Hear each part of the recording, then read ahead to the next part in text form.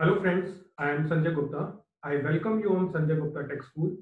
In this video, I am going to explain how you can print transpose of a matrix with the help of 2D array in C language.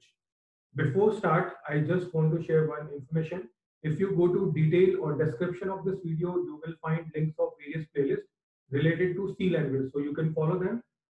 Now, first I'm going to tell you how we calculate transpose, then I will be implementing the program. So suppose there is a matrix whose dimension is 3 by 4, 3 rows and 4 columns.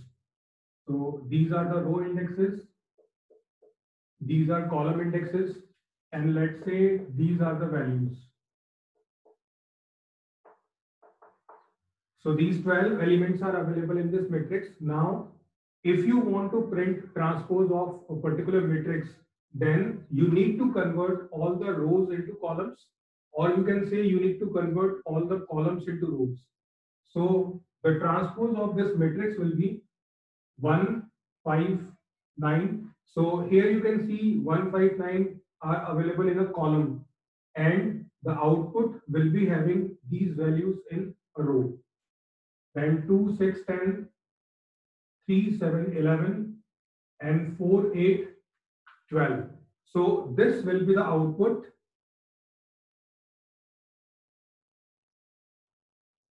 So here you can say transpose of this particular matrix is this. So now I'm going to write a C program so that you will understand how we can perform this operation.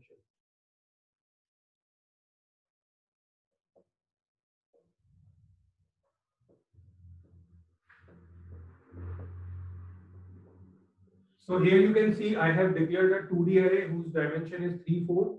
So 3 rows and 4 columns. Now I am writing a printf which will display a message enter 3 by 4 matrix. To receive input from user, I am going to implement this loop. So first loop will repeat row times, and second loop will repeat column times. So first is maintaining through I variable, and second loop is maintaining through j variable. Here I am putting a scanf which will read all the elements from user. So these are simple statements which are used whenever you want to read 2D array from user. Now after this, I am going to write those statements through which we can print transpose of a matrix.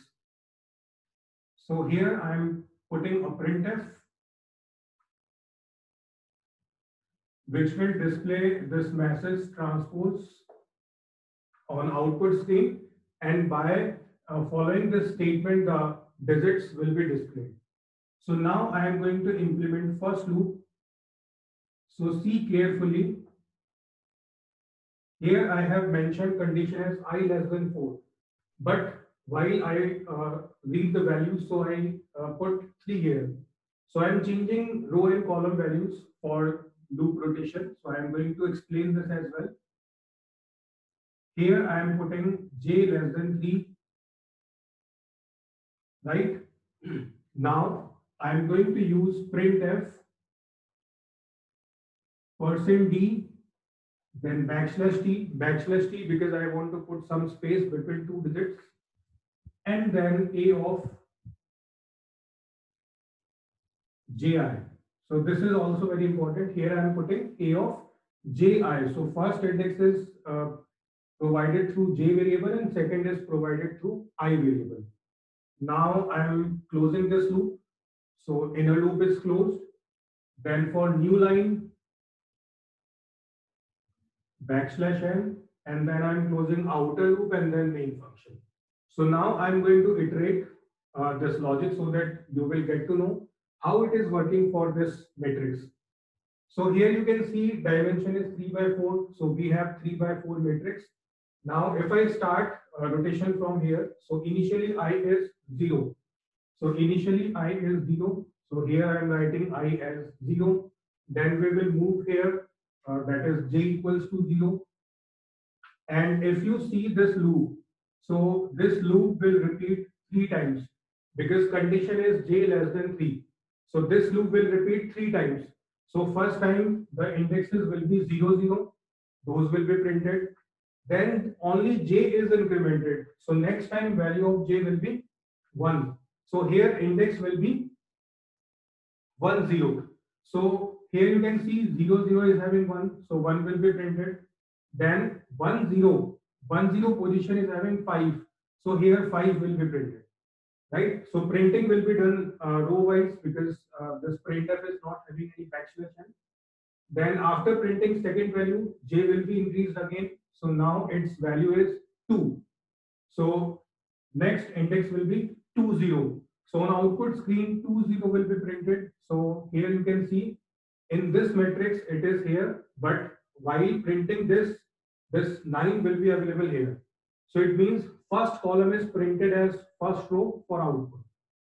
Now this loop will terminate, new line will be there, then I will be incremented. So I is now 1 and j will again start from 0. J will again start from 0 and again it will iterate 3 times.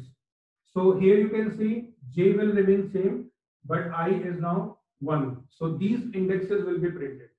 So first index is 0, 1. So here you can see 0, 1 is 2. So 2 is printed here. Then next is 1, 1. So 1, 1 is 6. So it is printed here.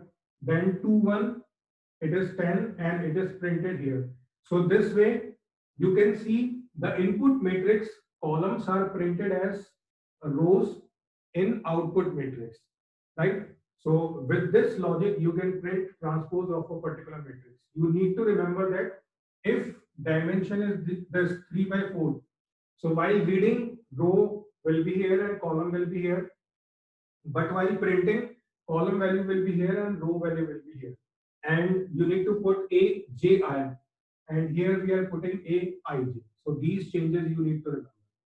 And in case if your matrix is this 3 by 3, row and column both have same size, so then you can put 3, 3 here, you can put 3, 3 here, but you need to put ji as it is, right? So this way, I hope you understood how we can print transpose of a matrix with the help of C language. I hope you understood whatever I explained in this video. If you want to watch more programming related videos, you can open my channel, go to playlist. So there you will be having variety of programs, and also you can go to detail or description of this video. So where you will find links of various playlists related to C programming. So follow them, and thank you for watching this video.